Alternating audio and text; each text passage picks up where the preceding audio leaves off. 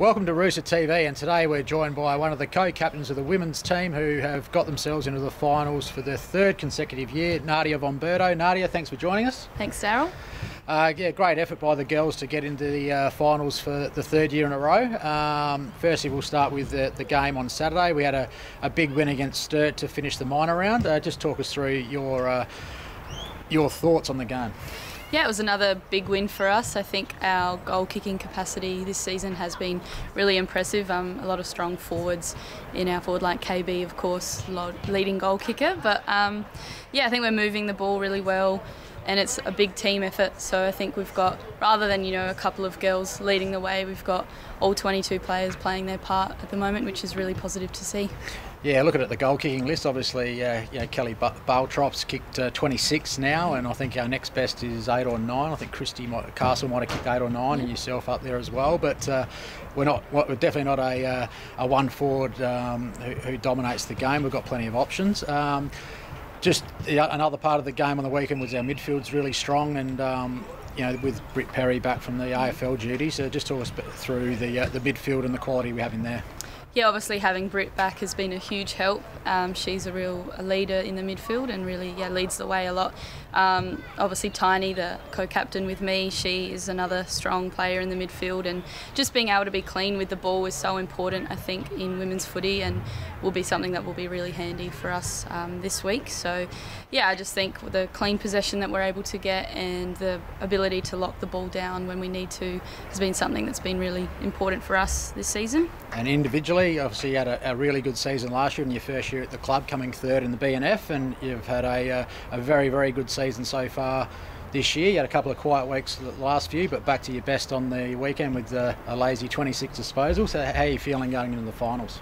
Yeah, feeling confident again. Obviously had a couple of quiet weeks in for the last month, but that's all right, finding form again, I guess, and just the support of all the girls has been great, and it's meant that other girls have stepped up and getting the heaps of the ball as well. So I think again it's that whole team effort, and if I can continue playing my part, that's good enough for me. Yeah, and on to the season. We'll quickly just wrap the season as a whole. We had a slow start of the year, then we're 1-3, but we've gone on to win our last 6 and carry that form, very strong form, into the finals. Just talk us through how you think the year's evolved. Yeah, I think obviously losing a lot of players from last season was a challenge to begin with, but the development that we've had in the last 5 or 6 games has been incredible, and I didn't know what to expect from this season, but it's been amazing, and all the girls have really stepped up. Slaley gave us the challenge of winning 6 from 6, and we've managed to do that, so got to be happy with that.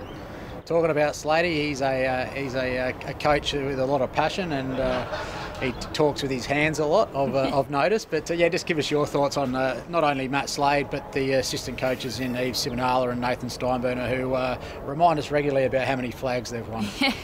Yeah, they're a bit of a funny trio to work with, but Sladey, of course, his energy and excitement is something that just rubs off on us, I guess, which is pretty handy. And Eves and Steiny bring him back down to ground a little bit, but they're great. Always bring a bit of a laugh at training and keep us, I guess, not too serious. But they're really great. Second year in a row with them for me. So still loving it, loving Sladey's excitement for footy. And we'll throw over to the season as a whole, apart from yourself, of course, who will be around the mark, but best and fairest coming up, obviously, at the end of the year. Just name a few girls who you think might challenge you for the trophy. I think Leah Tynan, the co-captain, will also be up there. She plays consistent footy week in, week out, so I think she'd be getting plenty of votes. Doesn't really have a bad game, always does her part, so she'll definitely be up there, I think, deservingly. Okay, and moving on to this week, we're playing Glenelg at Cooper Stadium down at Norwood at 6 o'clock on Friday night. Obviously Glenelg had a big win on the weekend to get themselves into the finals, sitting 5th going into the last minor round game. Just talk us through Glenelg and how you think we'll get over the line. Yeah, Glenelg have definitely improved again from last year and the year before, so they're quite a threat at this stage, I think. But I think the development that we've had over the last few weeks can see us beat any team, hopefully, and if we're going in confident, there's no reason we can't do that. Yeah, I think just the way that if we can play our own game and just get the ball into our forward line will be pretty damaging on the scoreboard, I think. And obviously your surname, Von Bertouch, it's a name that most North Adelaide people would know. Just a quick summary of how you're involved with Terry and the family. Yeah, Terry is my second cousin, I believe, so my dad's cousin. I think they grew up a little bit together with footy.